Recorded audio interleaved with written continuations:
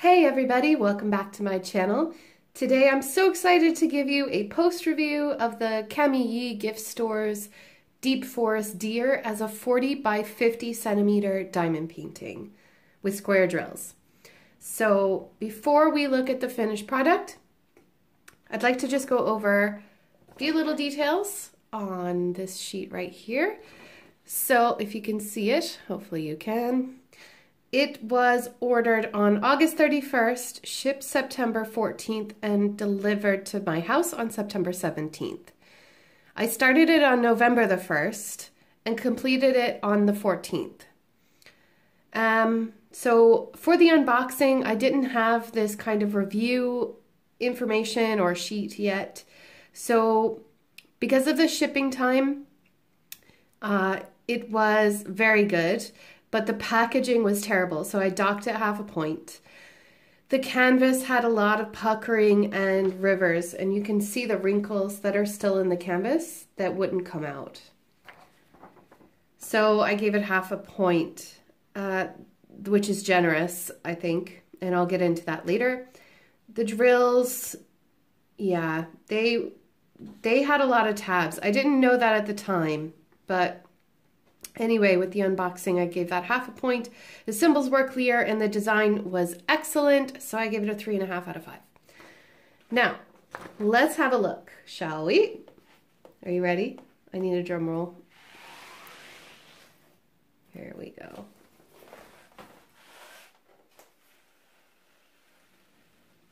Let's see if you can see that. So, is it shining? Can you see how pretty and shiny it is? It is lovely. And I love that kind of shimmer instead of the sparkle. I really do. I love it. It's just beautiful. It looks like a watercolor or something.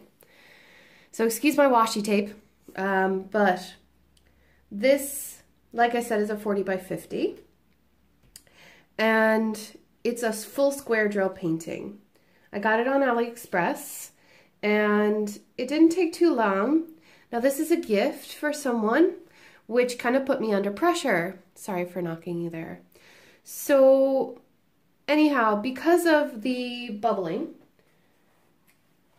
and the deep rivers that were all over, I'm gonna have trouble showing you on this side, but there are wrinkles within this side of the painting, which caused quite a bit of bubbling, like here in the bottom corner.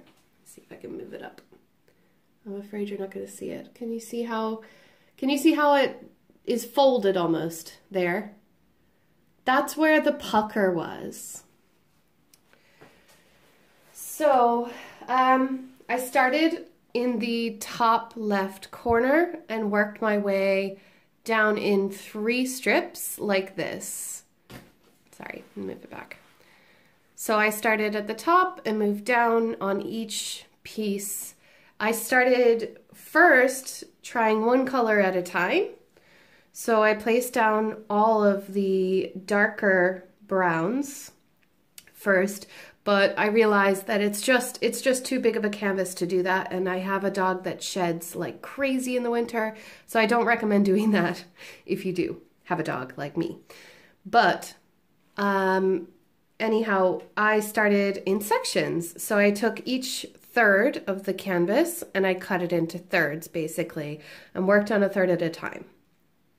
Each third, say a square, maybe about yay big, would take a good solid maybe 3 hours, 4 hours, something like that.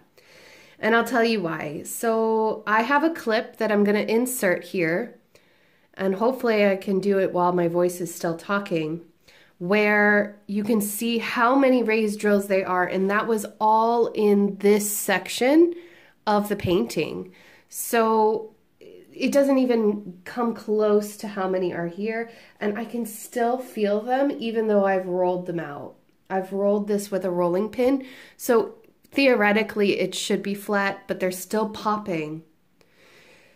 So because this is a disclaimer, not a brag, because I'm going to the States in a few days, I don't want to use aqua glue or anything like that. I don't have any anyway, but I wouldn't use that sealant because I have to roll it up to bring it with me. Do you know what I mean? But I'm so afraid that I'm going to lose these drills. So what I did was, this came, if you watch the unboxing, which I'll link up here, you'll see that, or any of the drill with me's actually, you'll see that they came in the little single packets, the drills did. So what I did is I moved them into these little baggies. I ordered these baggies from Wish. They were free, just pay shipping. And they're tiny. So they fit just perfectly with my drills, as you can see here. So I've labeled them the way that they were labeled in my other system, just so that when I get over there, I can, if I have any popping drills, it'll be no problem because I'll be able to just grab these drills and replace them on the canvas. Speaking of drills, do you want to see how many bad ones there were? Because this isn't all of them. I mean, I didn't go through picking through every single drill either. These are all the bad drills. Look at them. I'm going to try to move them so that you can really see them. So we've got, most of them have excess on them. Can you see how that's misshapen? It looks like a piece of toast instead of a square. I've got round drills. I've got pieces of junk. I've got a dog hair or two in there too. Some that are stuck together, like this one. So what happened was they overfilled the little resin holders and they just didn't use quality control, I'm guessing.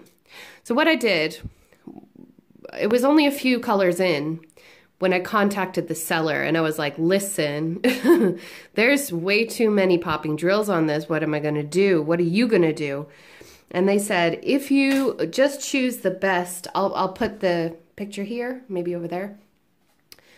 Basically saying, choose the best drills out of each color, and if you run out of that color, we'll replace it. Well, that's fine if it's not a gift for somebody for Christmas. You know what I mean? This is time sensitive. I only just finished this yesterday. Was it yesterday? Or this morning? Maybe it was this morning, sorry. And that, what is today, the 13th, 14th? I'm leaving on the 18th. So I don't have much time. I can't wait for the seller, you know what I mean? So I'm just looking for the drills that I was really close on running out of, which was actually quite a few colors. So a lot of these, like, look at that, loads of the 740, which is beautiful. Loads of 919, but there were some, okay, here's the one.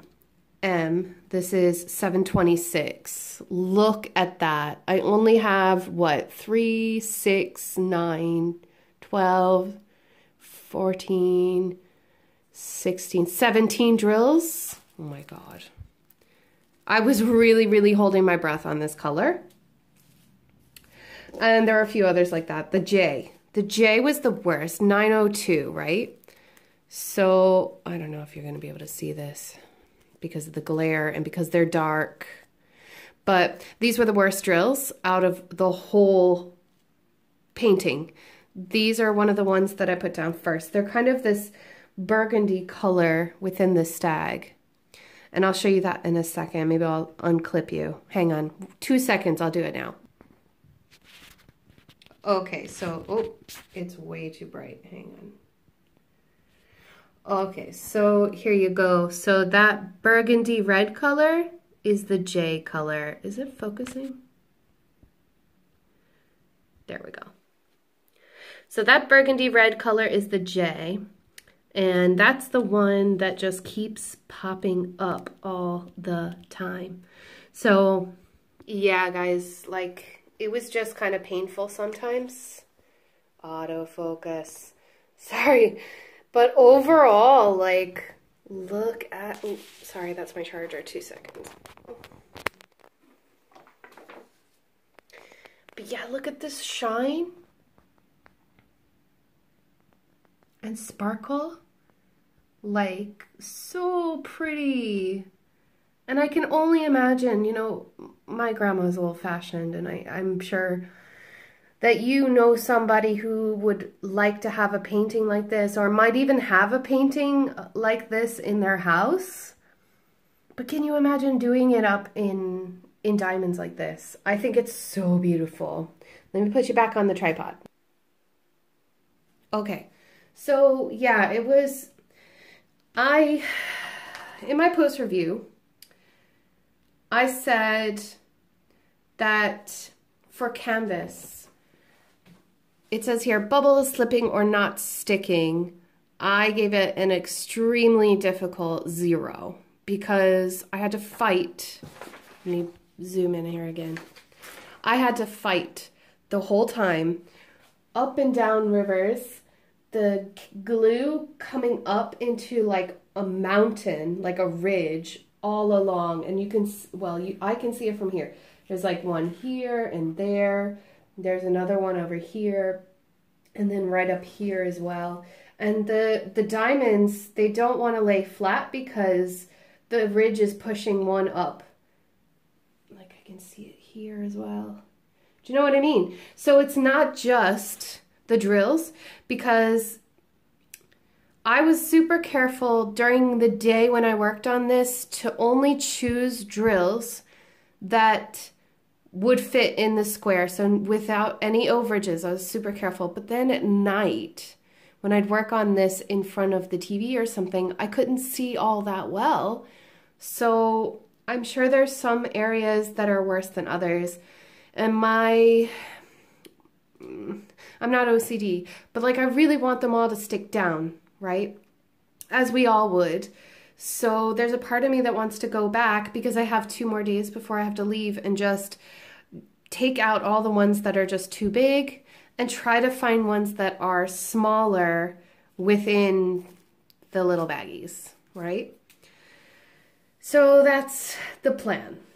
Now, for diamonds, quality and quantity, I probably, oh, it's still not autofocusing.